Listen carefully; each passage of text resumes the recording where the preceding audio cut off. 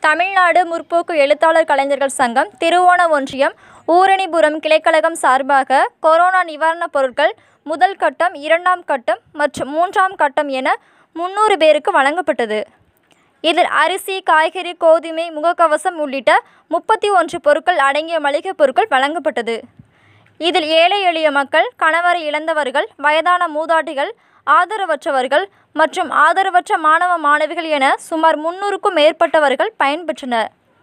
இந்நிகழ்ச்சியில் தமிழ்நாடு முற்போக்கு எழுத்தாளர் கலைஞர்கள் சங்கம் சார்பாக திருவோணம் ஒன்றிய தலைவர் கோட்டை பாரதி, ஒன்றிய செயலாளர் கவிஞர் கவிஞானம், திருவோணம் ஒன்றிய பொருளாளர் துரைகுணா, ஒன்றிய துணை செயலாளர்கள் அம்பி ராஜேந்திரன், மன்னை ராஜ்குமார், செந்தில் ஆகியோர் கலந்து கொண்டு நிவாரணப் பொருட்களை வழங்கினர்.